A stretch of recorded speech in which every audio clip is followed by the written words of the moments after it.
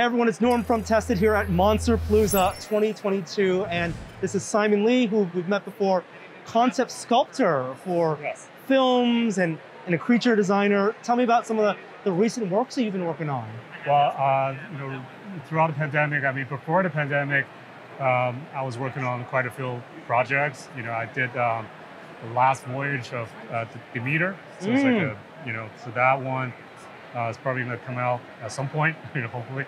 And then I also worked on Lord of the Rings for Amazon. Oh, very cool. So those were some cool projects before the pandemic, and during the pandemic, I ended up teaching a lot. Oh, yes, you do a lot of online classes and teaching people concept sculpting, the idea of how to just like sketching, but informed in 3D for creature design. Yes, exactly. So it's more of a three-dimensional way of sketching out your conceptual ideas and your design, those kind of things. And at Monsterpalooza, you always bring a really beautiful showpiece. Thank you. And this is the one from this year. Tell me about the story, because there's got to be a story behind this. So this one's actually inspired by a H.P. Lovecraft story. It's called The Shunned House.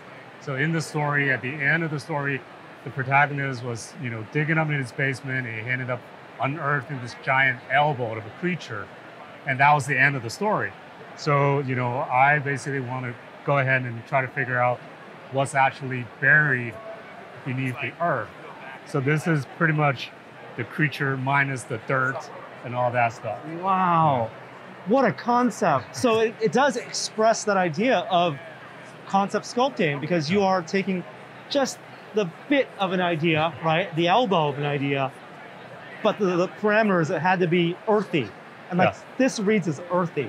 Yeah, so that's pretty much the things that I do on films. A lot of times there's a few lines of description of the scene, and I will have to develop the visual world for that. Yeah. So, and this is a demonstration for my students how things like that can be done, because the story itself is widely available, but how do we take it one step further? And try to really dive into the world, kind of thing. Can you walk me through the actual physical sculpting of this piece? So this was all hand sculpted. Originally I actually sculpted a much bigger hand. Wow. But it ended up, being too big for my display case. So I started over with a smaller version, but it, ended up fitting the whole thing inside of a box. So it's almost like, drawing on a canvas on a piece of paper. You have to fit your idea within the boundary of that. And in the physical world of sculpture, that's what I'm doing. I'm trying to contain the idea within this display box. And some of that is the pose as well, this contorted pose of this rat creature. Yeah, it is about the performance, So we have a character. What is this character doing in front of the camera? What is the screen presence? So, you can call it posing, you can call it performance, but it's really about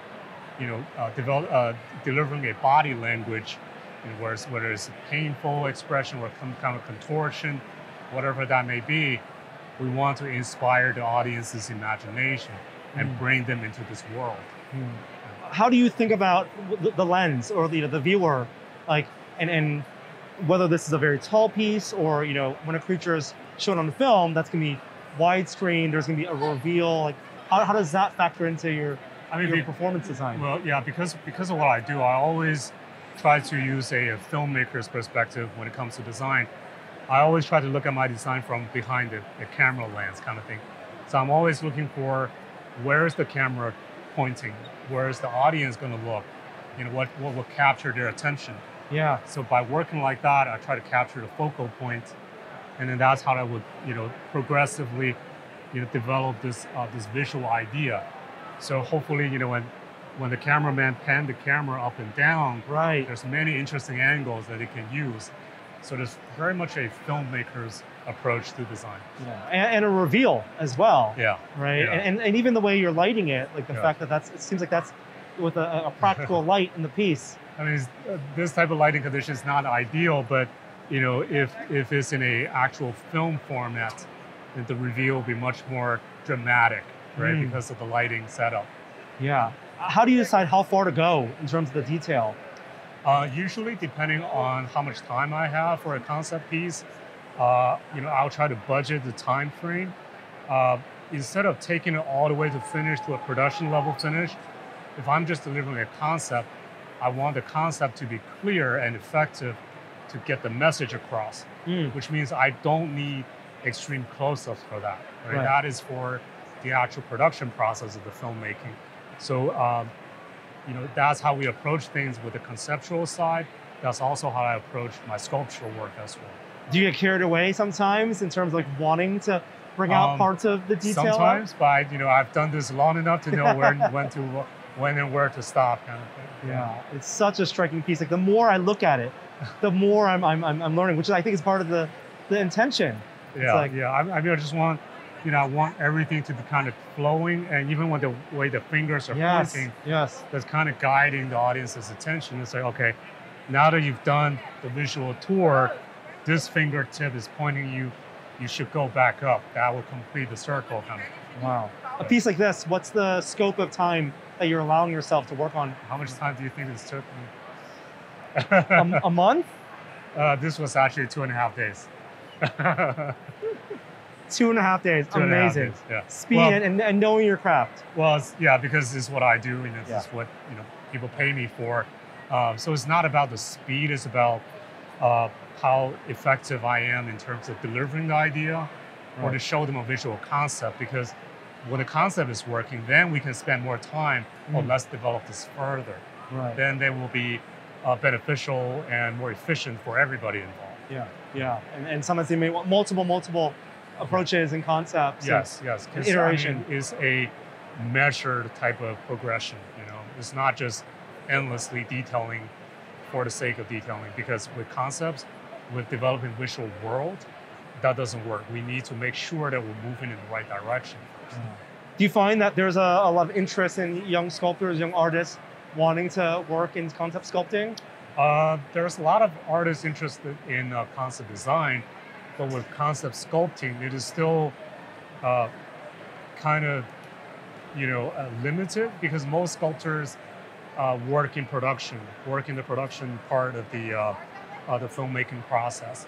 There are a lot more modelers and character artists, but just so happen the way I use sculpture has always been more illustrative and just sketching in clay kind of thing.